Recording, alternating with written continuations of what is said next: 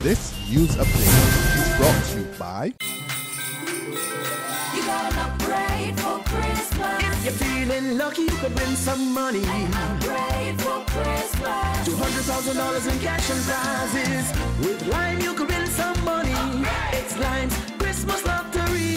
250 winners this Christmas, oh yeah. Sign up for upgrade to super fast broadband, Lime TV, e-billing, a data plan. Top up $15. Purchase a handset or text 4263 to enter. Upgrade for Christmas. This is the Barbados Today afternoon update for Thursday, December 11th, 2014. A warm welcome to you. I'm Carol Williams. It has been a major talking point during the past few weeks, but Columbus Communications says it has not suffered any major backlash from its acquisition by Cable & Wireless. Last week, Cable & Wireless got support from its shareholders for the $3 billion deal. It's a move that has caused great concern among regional telecommunications ministers as well as consumers. But Managing Director of Columbus Communications, Niall Sheehy, tells Barbados Today while the company has received numerous complaints, it has not suffered any major fallout as a result of the deal. Yes, there are concerns. In terms of backlash, I mean, not major, other than people have called in to say, and I'm out and I meet people at events and they speak to me and they say, we're not happy. We were very happy with the fact that Flow had brought something new to the game. So, what I say to them is, give us 3 to 4 months. What we're looking to do is bring the best of both together. You have my commitment that you'll have at least as good a service you have today. So I think there's a misconception out there that this is what I'm hearing is, Lime has bought Flow, Flow's been shut down, it's all going to go back to the way it was 2-3 years ago.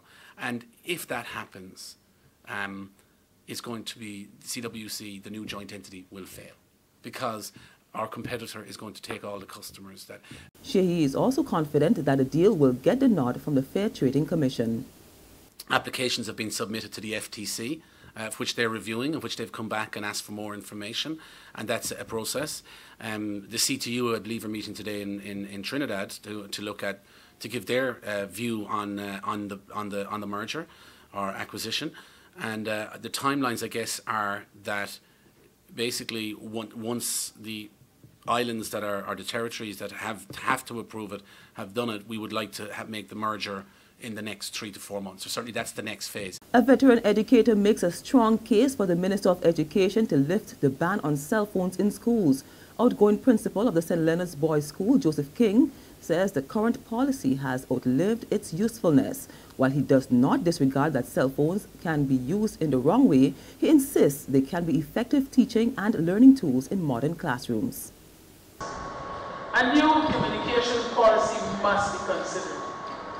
Careful consideration should be given to the positive impact these devices can have on students' education.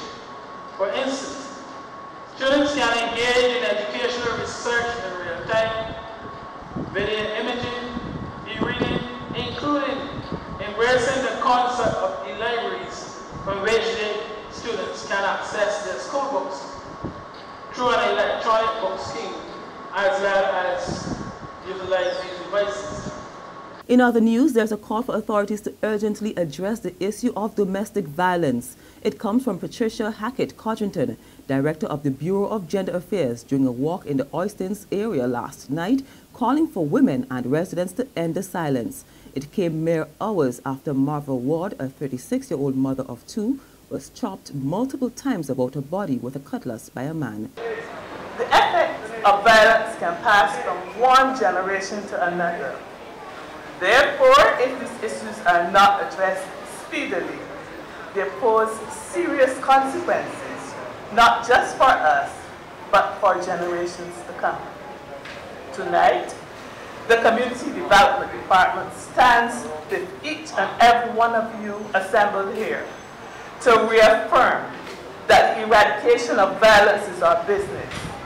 Therefore, let us together take back the night. Police officially charged 3 men in connection with a drug bust off the Crane St. Philip. They are expected to appear in the District C Magistrates Court today to answer charges of possession of 54 pounds of cannabis. 31-year-old Anderson Lord and the 22-year-old Dario Lane of Silver Sands Christchurch and 48-year-old Jeffrey Aline of Hingsand Gap, Baxter's Road, St. Michael, are jointly charged with possession with intent to supply, trafficking, and importation. Barbados' black-belly sheep, herbs, spices, and condiments have been earmarked for development, so says Ina Harvey, Barbados' representative on the Inter-American Institute for Cooperation on Agriculture.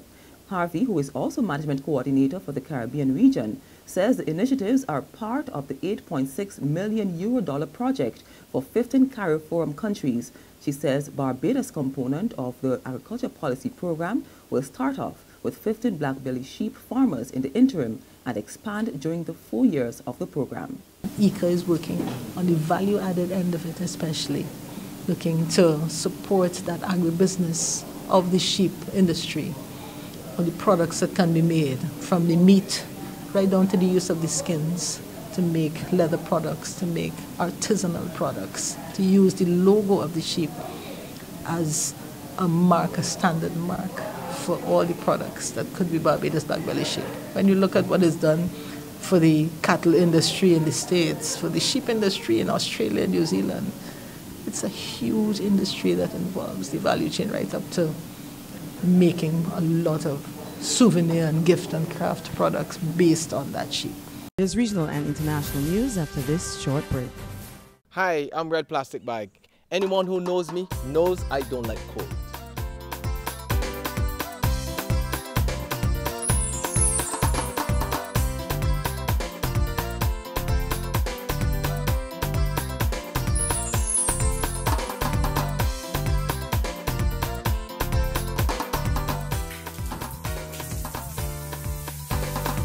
Sunshine reigns in my country. I love it.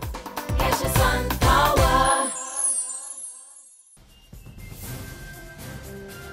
To St. Lucia now, where a wanted man who has been on the run for the past 7 years turns himself over to police. We get more in this HTS report. On Wednesday, the 10th of December, Steve Nupijan of Georgeville, Castries, turned himself into officers attached to the Criminal Investigations Department, Castries. Jean reportedly fled to Venezuela back in 2007 when police issued a warrant of arrest for him in connection with a murder investigation. Nupijan was reportedly incarcerated in Venezuela for a few years and doing community service as part of his sentence when he escaped lawful custody and fled back to St. Lucia. He has reportedly been in St. Lucia for some time but turned himself in on Wednesday. He is wanted in connection with the murder investigation of Ellery Louis of Bois d'Orange, who was shot to death in 2007 in what some say was a drug deal gone sour. Internationally, the main site of Hong Kong's pro-democracy protests is taken down. Last night, police began taking barricades apart piece by piece, putting an end to more than 10 weeks of street demonstrations that challenged China's communist-ruled government and captured the world's attention. Those that are not willing to walk away voluntarily are being carried out one by one, and they are now under arrest officially. Men are carrying away the men, women have been carrying away the women. All the way we've heard chanting that Si Wai Lung, you should step down. By the way, this is all being played out in the shadows of the central government building. Now, one of the men down there earlier was billionaire Jimmy Lai. Now, he has been supporting this movement from day one. And that's where we end our Barbados Today afternoon update. We'll be back again this evening. Until then, log on to www.barbadostoday.bb, subscribe to our e-paper, email updates, or like us on Facebook. You can also catch us on Izumi Media in bus terminals or screenplay at supermarkets and gas stations near you. Also tune in to Channel 101 on Lime TV to get all the latest news and sports. I'm Carol Williams. Continue to enjoy the rest of your day. This news update is brought to you by I won for me to me. For me? Yes.